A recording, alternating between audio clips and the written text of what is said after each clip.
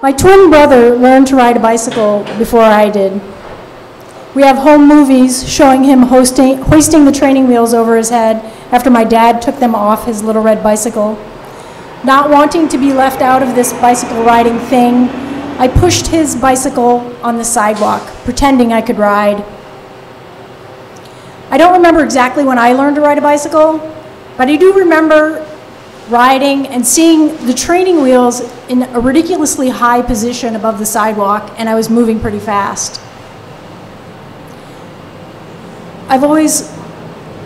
It's felt like I've always had a bicycle. I've kept riding since then. I've loved riding to get somewhere, to the park, to school, to work, to shop, or to visit my friends.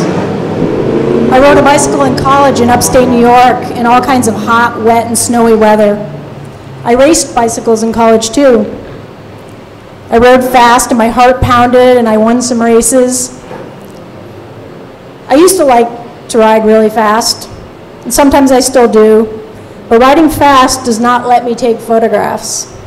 I love a camera as much as I love a bicycle, and I really love taking photographs of people riding bicycles. I sold my car in 2008. My well cared for and completely paid for, awesome for camping, boxy but cool Honda Element. I sold my car because I wanted to see if I could get around mostly with my bicycle and with transit and occasionally renting or borrowing a car. I started an experiment to see what the limitations were and if the concerns of my friends and family were justified. Would life be impossible without a car? I knew that if I had the car in the driveway, I might not choose to ride my bicycle. I rode my bicycle to the bank after getting the cash, $9,000. It was a stack of cash, which is coincidentally what the American household pays on average for each car every year, more than they spend on food. When a household has multiple cars, that's a lot of cash. Riding back from the bank, I felt a sense of righteousness. I felt that I was doing good for the environment.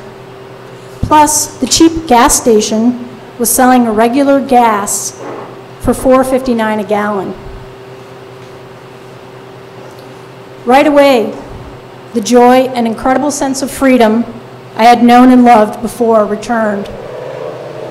I was riding my bicycle almost every day. I got stronger, I lost some weight. The things I wanted the bicycle to fix got fixed. I got to really look at my suburban neighborhood.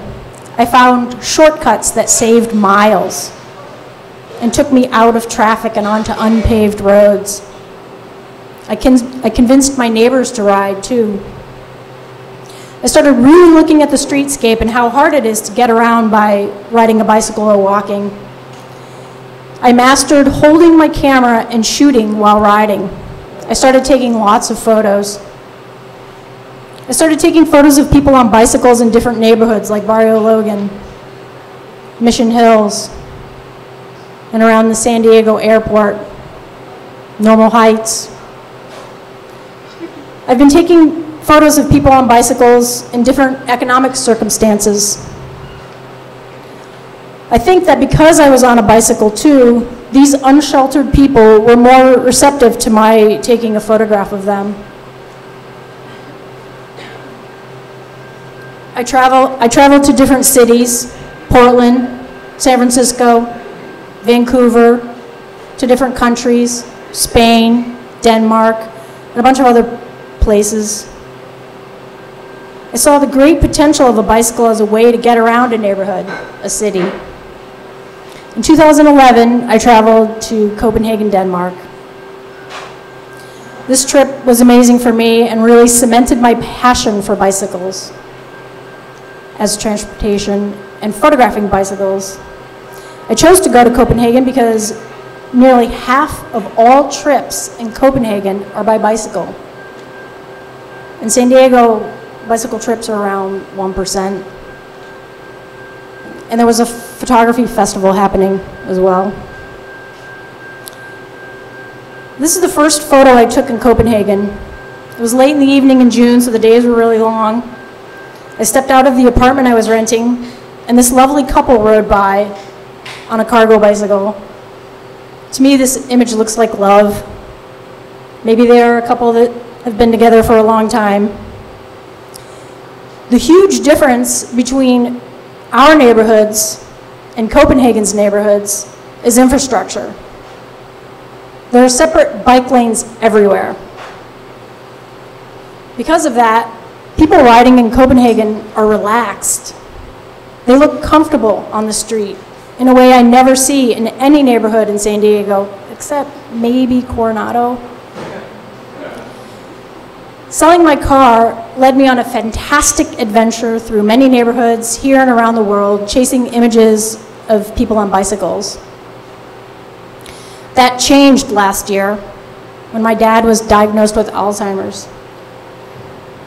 Before his diagnosis, once or twice a week, I would ride my bicycle to the transit station, put my bike on the rack of the number 20 bus to Rancho Penasquitos, listen to an audiobook or look at social media for half an hour, then hop off the bus and ride through the suburbs to visit my father. I began to notice he was not himself. He asked me one morning as I rode up on my bicycle, "Now, how are we related?" I said, "Hey, it's me, Judi, your daughter." There were unexplained dents in his car. I worried that something terrible could happen if he kept driving, so I began to drive for him. I've gained a few pounds because I'm driving his car. Driving a car for me now is stressful. Traffic is terrible. People are aggressive. I'm constantly reminded of how bad a car-centric city can be. I feel like I was dragged from my dream of riding my bicycle and not driving very much. My friend suggested a tandem. I can picture my dad on a tandem, the wind in his hair, the sun on his face, and joy in our hearts. But his balance is so bad, I'm afraid to have him on a tandem. I'm afraid of a lot of things surrounding my dad and the loss of his memories, our memories. He gave me many bicycles over the years, but he doesn't remember. He was my first photography teacher. He gave me several cameras. He has a photo of his parents, a large sepia wedding photo. Recently, every time I visited, he said, "Have you seen this photo?"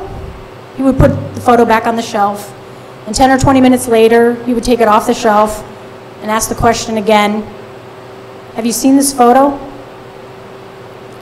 I needed things to slow down. I turned my camera toward my dad. This photo is called, "Have you seen this photo?" I started shooting with black and white film. I got back into the dark room, and that helped slow life down. Because of my dad's Alzheimer's, I'm riding less, and I'm more rushed. If I ride my bicycle, I feel better, and the stress is diminished. The stress of this loss is diminished. I realize this, and I've made efforts to ride more and carry my camera, but it's harder. There's a car in front of my house now, and I have to drive it because I don't have easy options with my dad. My twin brother abandoned riding bicycles a while ago. He gained a lot of weight. He struggles with that weight. He lives near Seattle, Washington, and I know he would feel better, maybe lose some weight if he rode a bicycle again. Lots of us riding. Our cleaner and quieter city filled with bicycles and joyful riders. That's my bicycle dream.